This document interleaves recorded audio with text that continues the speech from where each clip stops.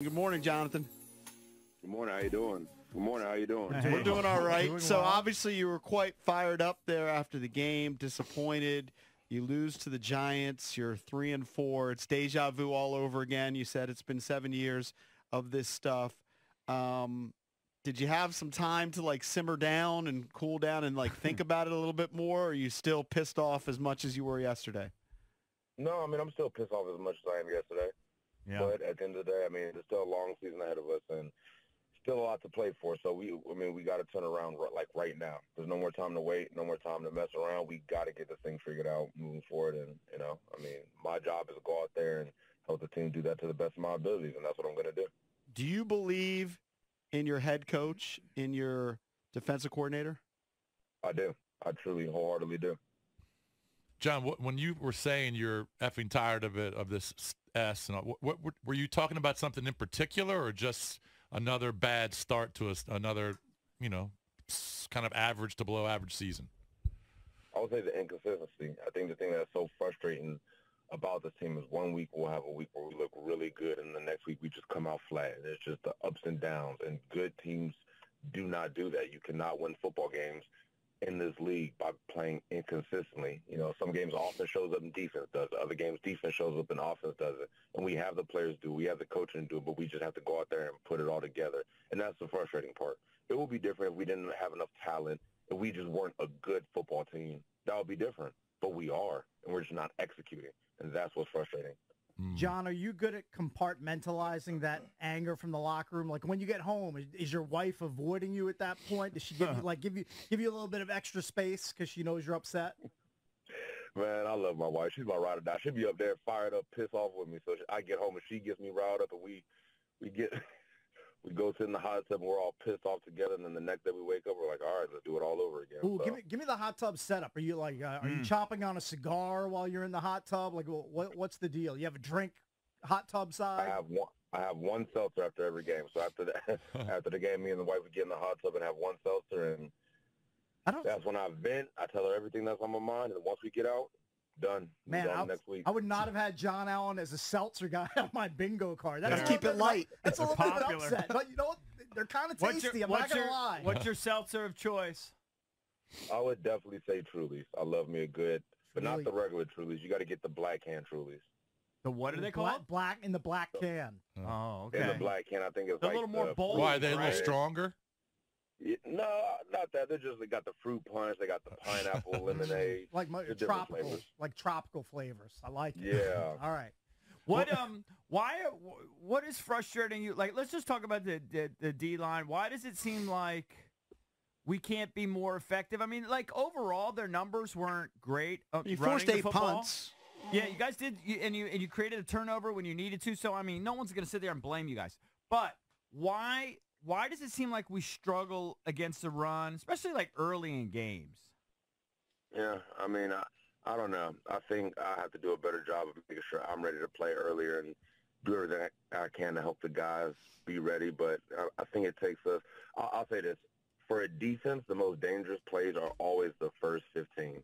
Why? Those are the plays the offense has scripted, the plays they rehearse all week in practice, the play that the offense that we're going against is usually going to run the most clean. They know how we're probably going to line up in certain situations based on what we've been doing all year. And the first 15 is always hard for a defense. And that's where we struggled at. But it's okay. We definitely settled in and made the plays we need to keep us in the game. But we got to be better because we can't put ourselves in these holes and expect to come back every game. John, I know, you don't really pay attention to the offense because you're over there on the bench talking to your coaches and your guys and looking at stuff. But, you probably know this. The Giants coming into the game had 5 total sacks, and they had 5 in the first half. And look, just the offensive line wasn't good yesterday. And you go against them every day in practice. So I know you're not going to talk crap about them, but they just weren't good. Yeah, it definitely wasn't their best game, but the only way this season is going to work is if we circle the wagons. So it might not have been their best game, but we still had opportunities to win the game. And we got to take the good and the bad. We got to understand what we didn't do good and what we did do good and move forward. Obviously, I don't think anybody played as good as they wanted to. So, it's just frustrating because I know we're better than that. I know I'm better than that, and I don't know. Well, you guys proved it, like especially like a game like Philly, and I know no one wants to talk about moral victory. We were doing it kind of tongue-in-cheek. But, I mean, you guys showed what you're capable of against one of the best teams in the league. And then, you know, the game against Chicago. And, look, I think New York's better than their record. They lost to some good teams. But that's what's so frustrating from a fan perspective is, like you say, the inconsistency. Yeah. I mean, I agree. Trust me, I understand the frustration. I'm frustrated too. But, you know, that frustration got to be used in a positive way. And, again, there's so much left for us to play for. So now's not the time to abandon ship and start turning on each other. We're going to get this thing fixed. And what can you do differently? What can you do? Because Ron and his staff basically, you know, they've been here 4 years. You guys know the routine. What can you change up? I'll speak for myself on this matter. Yeah. I just have to make sure I'm doing my job and doing it at a higher level. And each guy has to take a hard look at themselves. You know, I don't really focus too much on what the DBs or what the linebackers and what the offense is doing because I only try to focus on the D-line. So I know for us, each guy's going to take a look at himself. Where can we improve and where can we do to help this team get better? And that's what I'm going to do moving forward. Right. How stunned are you, though? These are the statistics right now, and you probably don't want to hear it, but you guys are giving up 374 yards per game as a defense. That's 29th in the NFL. 27.1 points per game. That's 29th in the NFL. How stunned are you that's where your unit is? I mean, that's where we're at right now. I mean, we could be stunned, shocked, and surprised, but, I mean, when you look at the games, we have not been playing good football as a whole this entire year, and that's contributing to a lot of the things. All right. So as much as it will be easy to blame the offense for what they do, I don't think that we've played and hold up our end of the bargain. So we got to be better, and that starts with me. All right, so you said that you got to prep for effing Philadelphia. So you played them just a few weeks ago. What challenges do you face as a defensive line when you face that Eagles team? I know last week you talked about the mountain of a man that's like 6'8", 360. Yeah, well, I mean, one thing, you know, you got to keep them out of 3rd and 1s. Got to keep them out of 3rd and 4th and 1s. That's what you have to do against Philadelphia because they're very effective at converting those. You got to get pressure on Jalen Hurts and make him feel uncomfortable in the pocket, and you can't let A.J. Brown or Devontae Smith beat you. A.J. Brown's been on a roll, by the way. Brown's been killing. Hey, Valdez has a possible solution to the tush push. Yeah. Valdez, I'll let you speak on this, but Jonathan, you know that men can leg press a ton of weight, right? I don't know how much you can leg press, probably close to 1,000 pounds. Valdez, I'll let you explain. John, I was watching the Eagles game last night, and I was seeing the tush push, and I had a come-to-Jesus moment that this play is all about leverage. And what I need you to do is that when it's 4th and 1 or they're on the goal line, short, whatever, they're on the goal line and you know it's coming, is you need to lay down on your back in a jiu-jitsu pose, a leg press pose, and have your feet hit Jason Kelce in the pads and then push forward and let the cavalry come, let Jamin Davis come, press him, and finish everything off. I can send. No, I'm serious. He's being serious. I can send you. We're going to do a demonstration video, and I'll text it to you. But this is exactly how you stop it. This is how you get the leverage. This is how you reverse the role. How would that work or not work, and John? You can forward the video to Jack. Yeah. You can show Jack. Scanina, whatever his name is. Scanina, yeah. I'm being dead serious about it. How much can you leg press, John? Probably like 900 pounds? No, I could probably do 1,000 plus. I mean, once you've been in the league for a while, you don't max out as much. Right. The reward for it isn't very high. But, you know, I like to think I'm a strong guy in the lowers, so, you know, I think I could get up there. Well, I was able to hold off 3 people with my legs very easily. And I can only imagine you doing more damage than that. Yeah, he just does CrossFit. So what do you think? Now, Cakes was playing Jason Kelce. Yeah. Why would that not work? Why would that not work, John? Okay, so I'm on my back and my feet are in the air and I'm leg pressing. Like your leg pressing. Yeah. Almost like a baby. I just imagine Landon Dickerson, who's about 6'5", 345, coming down with a full head of steam right into my right knee, and that does not sound fun. That does not sound like a position I want to be in. But, I mean, look. Show me the demonstrations. You never know. Yeah. I'll text it to you and then work it out with Jack at practice. He's got an open mind about it. That's hey, you know what?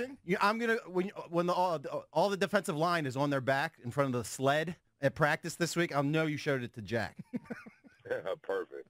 All right. So you played them a couple weeks ago. We know they've got a really good offensive line, and Jalen Hurts. When you left that game, okay, it was a loss. What did you think about that you could have done differently? The defensive line, the defense could have done differently because, look, Hurts did have a couple touchdown passes. They did run for 104 yards against you. They did put up 34 points. Yeah. No, I mean, when you look at that game, it's a tale of explosives. That big explosive they had before the half to cut it to a one-point game or a one-score game. The big explosive to A.J. Brown in the second half. If we're able to eliminate those or at least cut them down, it's a different ballgame. So I know for us, I think we were effective in slowing down their run game.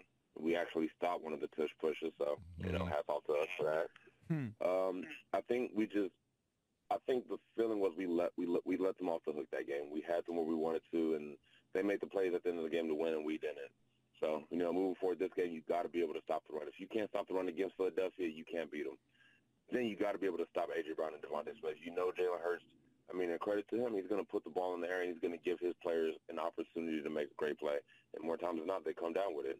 So you got to be able to stop that, and you got to convert. You can't have stupid penalties. You can't have stupid turnovers. You got to fight for the field position battle, and you got to play good football through and through for 60 minutes, not for 2 quarters, not for 3 quarters, not for 3.5 quarters, and I guess last time we played not even 4 quarters. So you just got to be ready to strain for 60 minutes and however long it takes, and you got to play smart football throughout the entirety of the game. And the team that blinks first and has the first mental lapse, that's usually the team that's going to go home with the loss.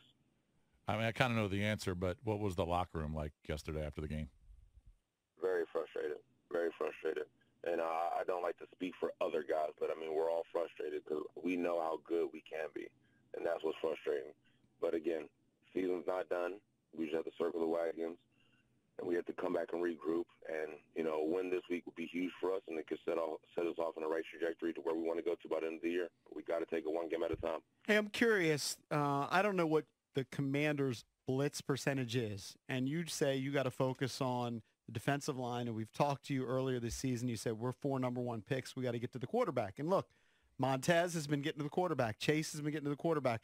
Individually, you have been, but when you see a team come at you like the Giants did with Wink Martindale, I believe they blitzed on 57% of the plays.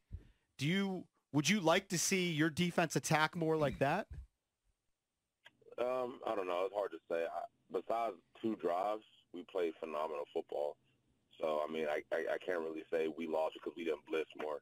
I don't know, man. I try not to get into the weeds of that stuff because that's a deep hole, a rabbit hole you can go down, and you could, we should be doing this, we should be doing that, instead of just focus on what we are doing and what I can do to help improve. So, I'll leave I'll leave that logic and thinking for you guys, but as a player, it's really dangerous to start going down that rabbit hole of, I think we should do this and do that. I'm going to trust Coach Del Rio. I'm going to trust Coach Rivera. I'm going to make sure I do my job to the best of my God-given ability. Hey, John, I'm wondering, did you guys on the sideline have any sense at the end of the game there that if John catches out or you guys score, that Ron would go for 2? Or do you have were you guys talking on the sideline, hey, we're going to go for 2 here if we score? No, I don't think I wasn't thinking about it. The team wasn't thinking about it. But, again, my 2 cents, when the defense is playing as well as it is, I don't think you have to. Now, I actually agree with you. Yeah, like if your defense is struggling, then I say go for 2 all the time. But if your defense is playing well, which we were at that moment, I don't think you have to. Mm-hmm. But, again, I had no idea what we were going to do. Right. Fair enough. Hey, how was Duran's foot? He was reaching for his foot. I can't remember what play that was. Well, right at the end. At the very end, yeah. How was his foot after the game? I haven't talked to him today. He looked fine getting on the plane yesterday. One thing I know about Big Payne, he's a soldier. I don't worry about him at all.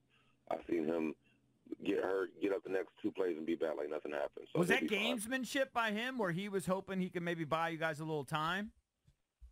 I don't know. I wasn't out there, so right. I'm really hoping it wasn't something they were trying to do dirty, but I don't know. I wasn't out there. Uh-huh. Right.